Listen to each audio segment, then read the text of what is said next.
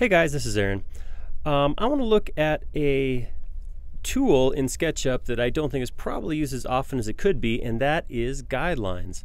I have this plate here, this piece, and what I want to do is I want to put some holes in it.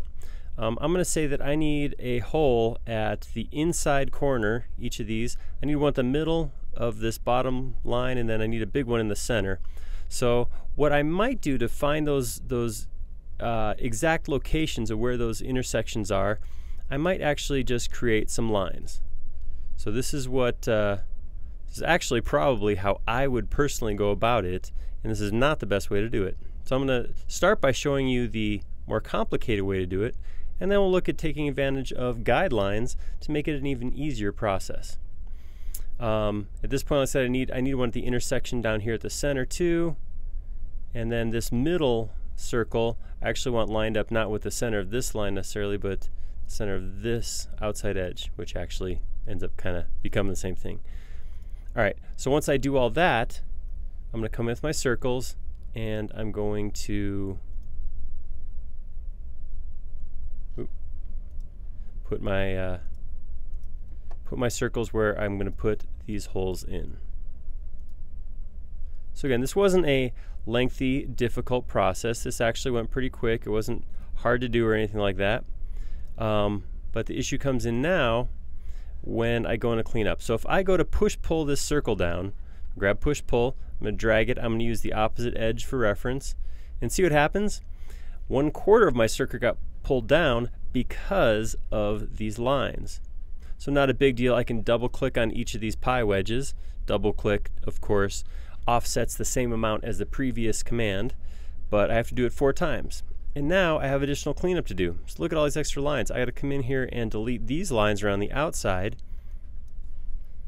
and then I got to smooth out these lines here. So I got to hold down Alt or Option to go around and clean up all 4 of these lines on the inside.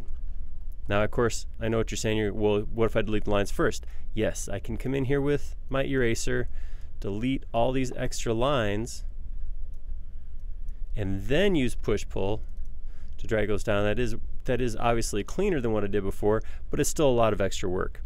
So how can I get those reference lines, those points of reference in there without drawing a bunch of lines that I have to clean up? And the answer, of course, is guides. That's why we're here. So I'm going to go to File and Revert. If you don't know this command, Revert is going to take the model back to the last place I saved. So if I click Revert, it's going to say I'm going to take you back just like when we came in. And now I'm going to turn on the Tapemeasure command. Now, Tapemeasure actually does 2 things. One is it does let you check the distance between 2 points or 2 lines. If the icon has that little dashed line with a plus at the bottom, that means it's ready to put in a guideline. Tapping the Alt or Option key will actually toggle between just the standard drawing a dimension and drawing a guideline. So with the little plus dashed line at the bottom, I'm going to click on an existing line and drag, and look what happens. The little dotted line follows me. I'm going to place it where I want. I want it right here. And again, I want to do the same thing on each of the sides. You can already tell, look how much quicker this is going than when I had to draw the lines. Definitely a quick process. I'm going to pull one off the middle here to the center here. Where's my middle point? There it is. So I can do that with existing lines. I can click and drag. If I want to actually draw a line, I can do that too. So I can click to a point, and I can actually, if I click on a point that's not an existing line, I start drawing a guideline. So this tool works exactly the same way as Draw Line does, but when it's done, rather than getting an actual line, you just get a reference point.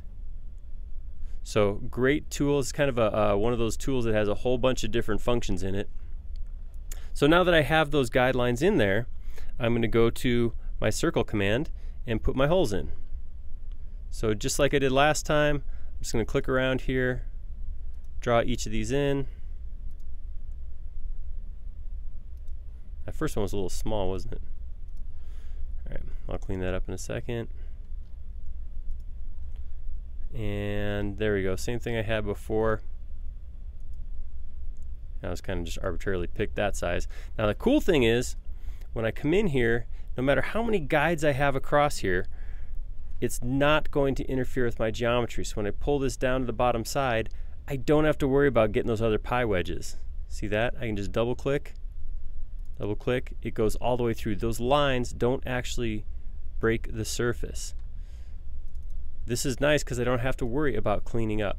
The other thing that's really nice about guides is they're not actually lines. I can interact with them. I can do things like I can grab a guideline and move it. I can modify the guidelines. I want to do something like rotate it. I can do that. I can interact with it just like it's a regular line, but it doesn't break geometry, and it has its own view status.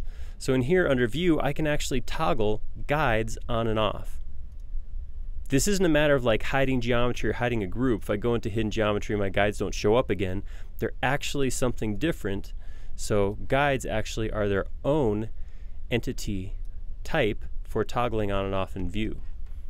The other thing that's nice about them, so if I want to get rid of them, I can come in here and use my erase command to get rid of them.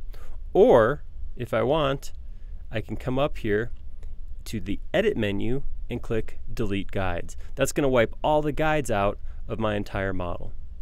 So you can see that was a much cleaner way to do it. So that's an example of using guides with the tape measure tool. Thank you.